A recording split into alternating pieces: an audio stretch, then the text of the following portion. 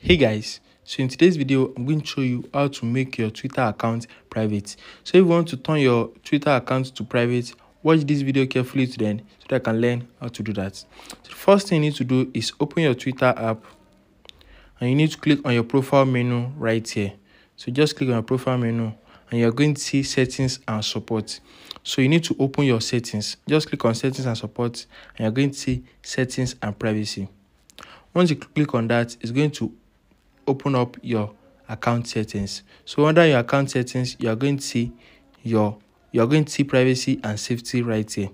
Just click on privacy and safety, and at the very first option, you're going to see audience and tagging. Select that, and you need to toggle this protect your tweet on.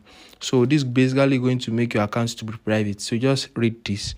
Only show your tweets to people who follow you.